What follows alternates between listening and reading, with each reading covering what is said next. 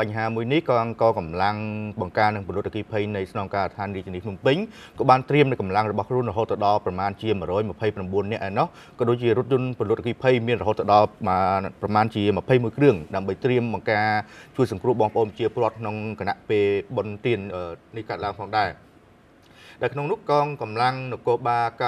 ការិយាល័យបង្ការពលរដ្ឋអគ្គិភ័យនិងសង្គ្រោះនៃស្នងការដ្ឋាននគរបាលរាជធានីភ្នំពេញបានប្រមូលផ្ដុំកម្លាំងក៏ដូចជាមធ្យោបាយដែលប្រើប្រាស់រហូតដល់129នាក់និងរថយន្តពលរដ្ឋអគ្គិភ័យនោះគឺមានចំនួន21គ្រឿងដើម្បីត្រៀមចេញអន្តរាគមន៍បង្ការពលរដ្ឋអគ្គិភ័យ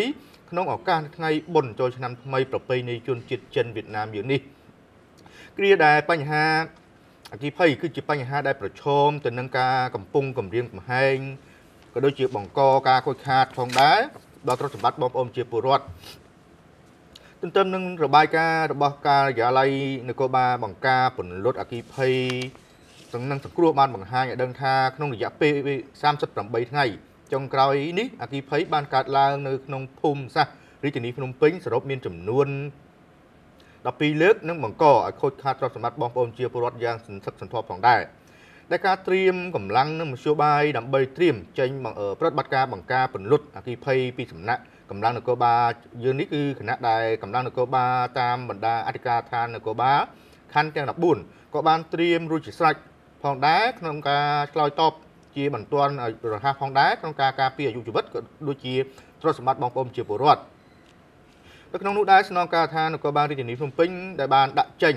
នៅបទបញ្ជាដល់កងកម្លាំងនគរបាលគ្រប់ផ្នែកគ្រប់ជំនាញត្រូវការពារសន្តិសុខរក្សាសណ្ដាប់ធ្នាប់សុវត្ថិភាពជូនបងប្អូនប្រជាពលរដ្ឋហើយជាពិសេសត្រូវបង្កលក្ខណៈងាយស្រួលជូនបងប្អូនប្រជាពលរដ្ឋឲ្យបានជួបជុំក្រុមគ្រួសារ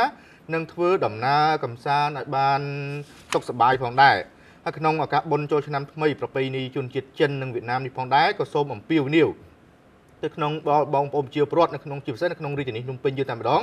ត្រូវមានការប្រុងប្រយ័ត្នចំពោះបញ្ហាភ្លើងធូបទៀនក៏ដូចជាការប្រើប្រាស់ឧបករណ៍អគ្គិសនីផ្សេងពីព្រោះវាអាចមានបណ្ដាឲ្យឆ្លងចរន្តអគ្គិសនីអ្វីជាដើមដោយសារតែការធ្វេសប្រហែសរបស់យើងដូច្នេះជាការសំណូមពរបងប្អូនមុននឹងចេញទៅដើរលេងឬក៏ចេញទៅកំសាន្តនៅទីណាត្រូវមើលធូបទៀនក៏ដូចជាភ្លើងអគ្គិសនីក៏ដូចជាការតម្លាក់បរ៉ែតអ្វីជាដើមដើម្បីជាការបង្ការនៅបញ្ហាមួយនេះផងដែរបាទប្រិមត្តជនយើងទៅចាប់អារម្មណ៍តាក់ទងទៅនឹងការងារបរិស្ថានវិញម្ដងដែលក្នុងនោះឯកឧត្តមរដ្ឋមន្ត្រីសៃសំអល់ដែលជារដ្ឋមន្ត្រីក្រសួងបរិស្ថានបានអំពាវនាវឲ្យមានការប្រុងប្រយ័ត្នក្នុងនៅពេលធ្វើដំណើរក៏ដូចជាទទួលទានអាហារអ្វីជាដើមក្នុងឱកាសបុណ្យចូលឆ្នាំថ្មីប្រពៃណីជនជាតិចិនយើងនេះក្នុងឱកាសបុណ្យចូលឆ្នាំថ្មីប្រពៃណីចិនឆ្នាំនេះឯកឧត្តមសំទោសគឺមិនមែនឯកឧត្តមសៃសំអល់ទេគឺឯកឧត្តមមុំហេងបានធ្វើការអំពាវនាវទៅដល់បងប្អូនប្រជាពលរដ្ឋយើងទូទៅ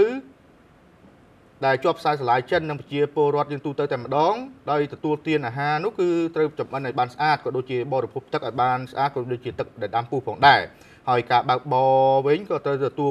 ត្រូវតែប្រុងប្រយ័ត្នខ្ពស់បើបើកបរកុំពិសាគ្រឿងស្រវឹងហើយបើពិសាគ្រឿងស្រវឹងកុំបើកបរឯក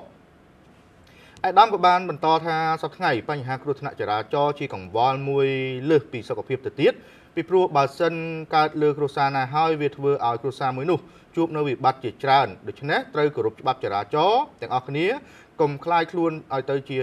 មានបញ្ហាអសោះឯកឧត្តមក៏បានសំណូមពរបងប្អូនប្រជាពលរដ្ឋក្នុងថ្ងៃសែនចូលឆ្នាំចិននេះត្រូវមានការប្រុងប្រយ័ត្នខ្ពស់ដូចជាភ្លើងធូបទៀនក្រដាសសែនត្រូវដាក់ឲ្យប្រកាសថាវារលត់អស់សំចេញពីផ្ទះ